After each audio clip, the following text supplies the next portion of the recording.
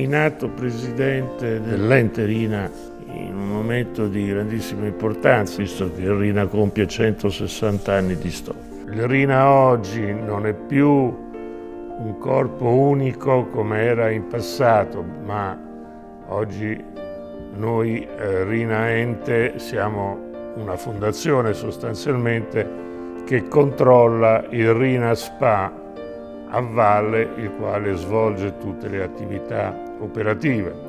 Noi come fondazione siamo di supporto e di aiuto al RINA SPA nella sua crescita e nello svolgimento della sua attività. Il Registro Italiano Navale nasce a Genova nel 1861 su iniziativa della Mutua Assicurazione Marittima, pochi mesi dopo la proclamazione del Regno d'Italia, ed è il terzo registro nato al mondo. Tutto è iniziato quando gli assicuratori e gli armatori sentirono l'esigenza di un organismo tecnico indipendente che verificasse le navi, a quei tempi a vela, per rispondere a principi di classificazione dettati nei propri regolamenti.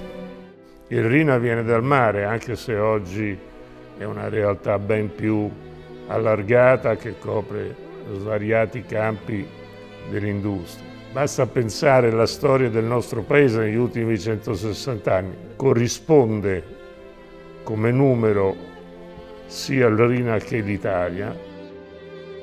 Dopo la Prima Guerra Mondiale assorbe il Veritas Adriatico di base a Trieste e la sua presidenza viene portata a Roma.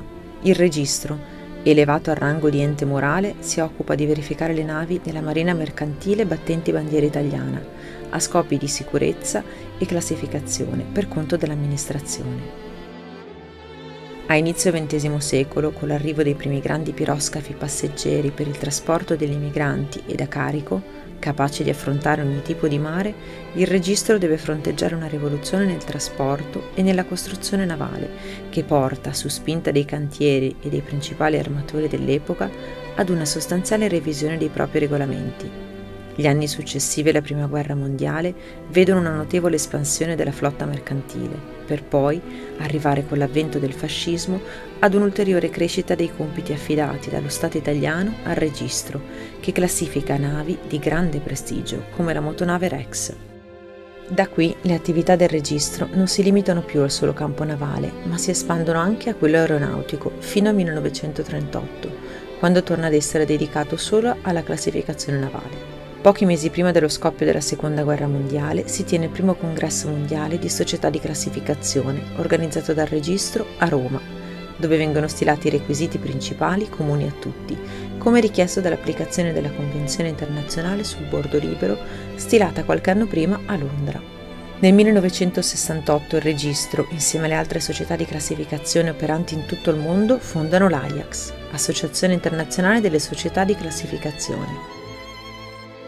Dagli anni '80, per via della liberalizzazione a causa di una direttiva europea del monopolio per le navi battenti bandiera italiana, inizia l'espansione internazionale del registro e con essa le grandi sfide, nel settore navale e in altri settori, quali quello della certificazione e dell'ispezione degli impianti a terra e delle piattaforme petrolifere offshore, e quello della certificazione dei sistemi di gestione dei prodotti e del personale, fortemente radicato in Italia. Per fronteggiare al meglio queste sfide, nel marzo 1999, il registro decide di passare le attività operative ad una neocostituita società per azioni, RINA SpA.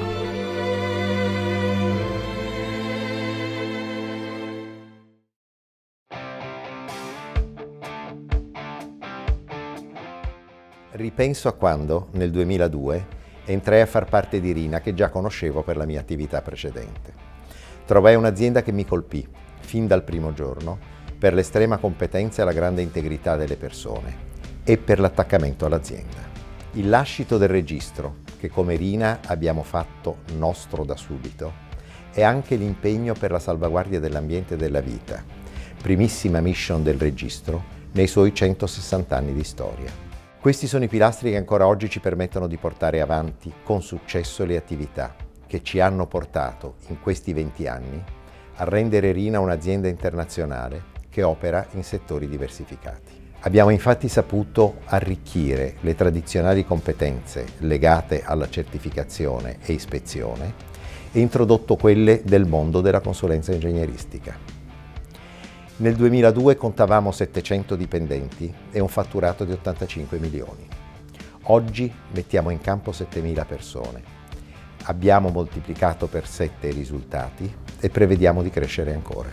Sono orgoglioso di tutto questo. Come RINA stiamo realizzando il sogno di quei colleghi che 20 anni fa hanno voluto che questa azienda restasse indipendente. Una volta ho letto che ci sono due cose durature che possiamo lasciare in eredità: le radici e le ali. E io credo che sia proprio questa la grande eredità del registro. Radici forti, solide, che ci consentono di volare alto ora e nel futuro.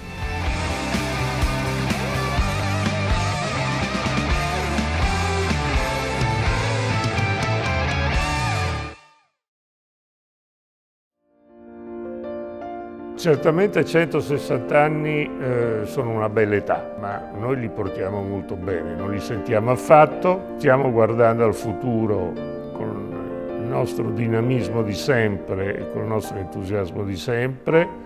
Quello che c'è davanti è una sfida enorme, perché solo la decarbonizzazione è un processo mondiale di dimensioni colossali, non ci fa paura, anche perché contiamo, uno, di cooperare con i grandi player di questo momento storico, e in secondo luogo contiamo moltissimo sulle nostre strutture e sulle loro capacità, che sono assolutamente indubbie. I nostri valori non sono cambiati: l'integrità, la competenza,